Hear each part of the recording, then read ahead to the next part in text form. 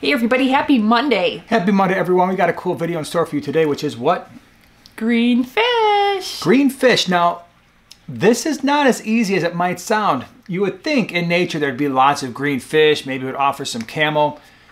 There are quite a few green fish, at least they're labeled that way. Not all of them are actually green. So we're going to give you the best green ones, and we're also going to point out some ones that say they're green, and it's a major letdown. Hope you enjoy the video. All right, so the first fish, obviously, for those of you who have been watching the channel for any time, you know the fish that I'm going to mention. The green neon.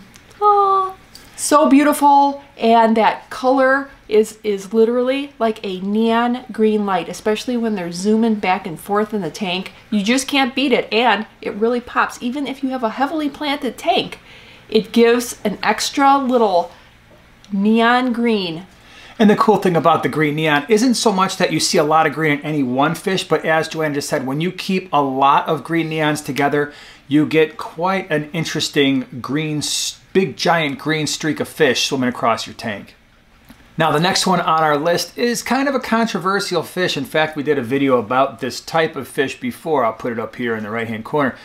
That's the glowfish. Now I know before you get angry and say, oh, I don't do glowfish, or maybe like some of you are like, I love glowfish. The point of the video is there are fish that are green, and glowfish often come in a green color. Whether you like them or not, they are an option for those who are seeking to add a little bit of green to their tank. And it'd be a very bright and vibrant green. You got everything from the glow light tetras to glow light Daniels, even the glow bettas can be green.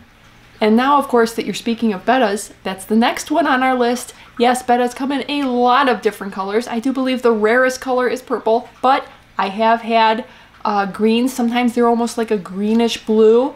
They're frequently mixed with other colors. The one I had was white with greenish blue fins. Really beautiful. If you like green fish, definitely check out your betta selection. And of course, the nice thing about a betta is you're getting into a fish that could be the centerpiece for your tank, and it adds a nice green shimmer. The next one on the list is a little bit unusual, and that are some of the goodeids. We've actually had some goodeids. They're a cooler water fish, and so if you're looking for a fish that is in an unheated tank, some of these fish can be a greenish color to them.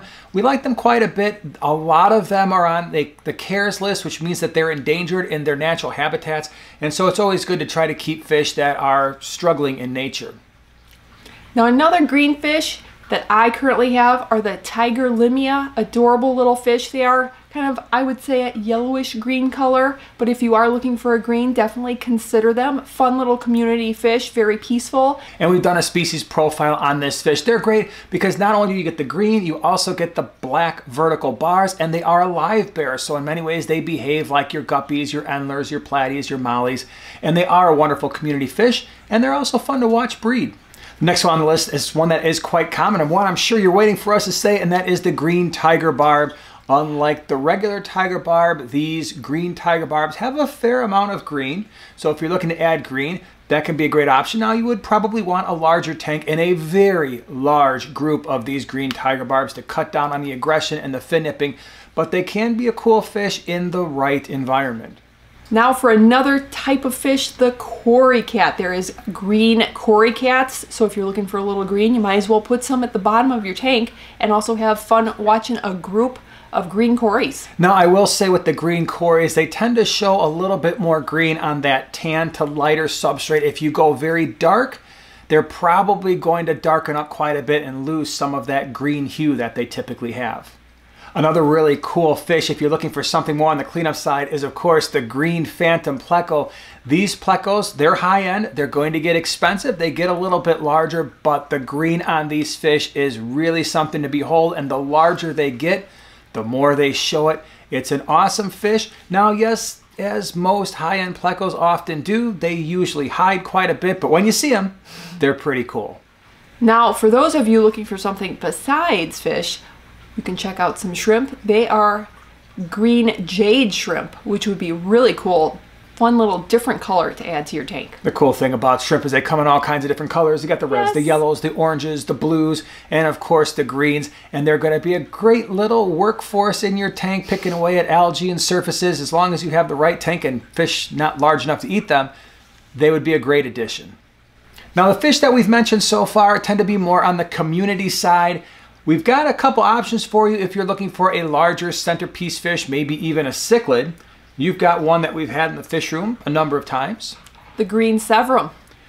The green severums are great. Now I will say, when I did the species profile on severums, I mentioned in that video that the green severums tend to be, at least in our experience, the most aggressive of all the severums. And a lot of people agreed with that, and you're gonna want a larger tank for the green severums because they can get quite large. But overall, they are a relatively mildly aggressive cichlid. They're certainly not nearly as aggressive as a lot of the African cichlids that you would see, or a lot of the other larger South and Central American cichlids that you would normally keep. But this is a great fish if you got a larger tank. Maybe not the best if you want a planted tank because they will often shred them and make salads out of your plants, but it's a really cool fish. The other one, and this is a newer fish, and we just saw this fish in real life at the last GCCA swap. We're starting to see green angels now. These angelfish are not like a bright green, like the green phantom pleco or anything like that, but they do have a green hue, and I'll be very interested to see as we get through the selective breeding process how green they can make these fish. Another fish to keep in mind if you're looking for something very different, bluegill. The name says bluegill, but the fish, generally speaking, when you put them in a tank, are mostly green. They pretty much behave like cichlids. I don't think people realize if they try to keep bluegill in a fish tank how challenging it can be. This is certainly not a fish for a beginner. You need a large tank with a big group. They behave, like I said, a lot like more aggressive cichlids, but they are basically green when you put them in the tank. Some may even say boring, but they can be a cool fish if you are experienced enough to keep them successfully. Now, there are a couple fish that have green in the name, and I think we were fairly disappointed with the amount of green that were actually in these fish, one of which we still have in the fish room, and that is the green dragon pleco, not to be confused with the green phantom pleco. Those are green. The green dragons, I would say, are more like a, not quite your typical brown, maybe more of a gray, but certainly not like some deep blue-green. Maybe some of you have a strain that is. We don't. Ours are kind of a muted, muddy, greenish gray. Like an army green. Like not even like an, really an army green gray. And they just, yeah, they're not really very stunning. Well, and the other one. Oh, they're cool. I disagree. They're very cool, but they're not really super green. No, absolutely not. The other one would be the green cobra guppy. The green cobra guppy, yeah, it's got a little bit of green. Kind of green. But I felt like it was more yellowish green with some black accents. But it wasn't something like, I need a green fish and this thing's really gonna pop in my tank. That really wasn't the case. And in a lot of cases, the green fish are a little bit more muted.